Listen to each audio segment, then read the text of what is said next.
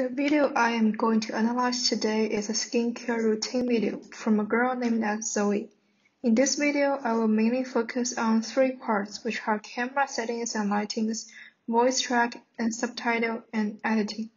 This 16.5 minutes long video can be divided into two parts, so I will analyze the two parts separately. The first part is the record of her skincare routine, and the second part is her introducing all the products she used in the previous part. Let's first look at her recording. The camera is set behind her and is facing a big mirror, which allows her to see herself and to monitor what is filming in the camera.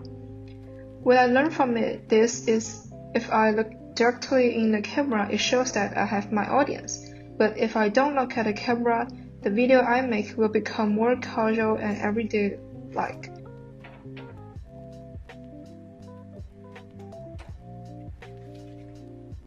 The camera itself is in the picture, so it's easy to understand how she filmed this clip. She used a tripod to make the camera reach the right height, which was able to take pictures of her face and only her face. And she didn't change the position of her camera during the whole process, which shows the fluency of her skincare process. But the lighting here isn't quite nice because there is only a light shining from above. So people can see that there is only light on the top of her head and most of her face is in the shadows.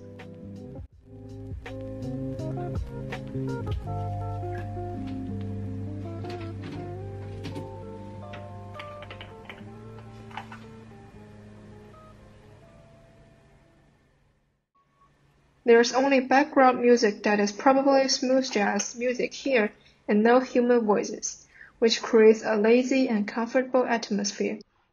Okay, now let's move to the second part of this video. In this part, the camera is just in front of her and you can see her upper body and face appeared in the center of the screen. Meanwhile, her background is relatively clean and is probably in front of a door. So it's easy to focus my attention only on her body and her face. The only thing that may distract my attention is this part. And you can see there are some bottles on the table in this part. For example, here, when she holds this product, it seems that the bottle is leading my eyes to the things appearing behind. Some suggestion here is just keeping those unimportant things out of the camera. The lighting here helps Zoe a lot for the audience to focus on her too.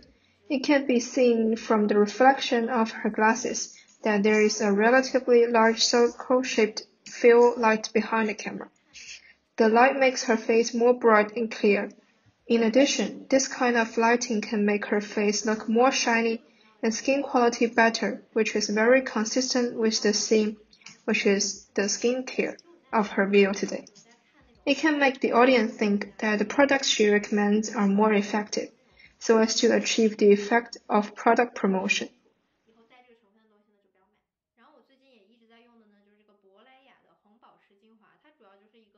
When she wants to show the products in more detail, she will zoom the lens closer and focus on the product itself, so that the audience can see these skincare products more directly and carefully. Finally, for the subtitles on the screen, she will print the brand's name and the name of this product so that the audience can search for them. When she wants to emphasize some ingredient of the item, she will also type it in the left corner of the screen. It's really a good way to point out some important or difficult information that the video makers want their audience to notice, which is something that I can apply in my videos too. That's all for the analysis. Thank you for watching.